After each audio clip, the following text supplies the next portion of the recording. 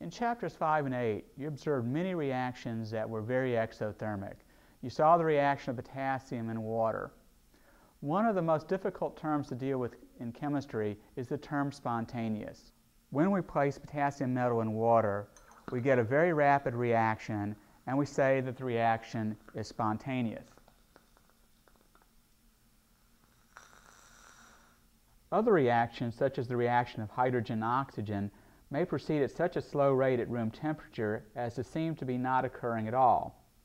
If we mix hydrogen and oxygen in a balloon, nothing seems to happen at room temperature. We might initially say that this reaction is non-spontaneous. If we bring in a flame, a very rapid reaction occurs. The reaction is spontaneous. It just needed the right conditions to proceed rapidly. In this chapter, you will learn the real meaning of the terms spontaneous and non-spontaneous. You will learn to predict which reaction should and should not occur.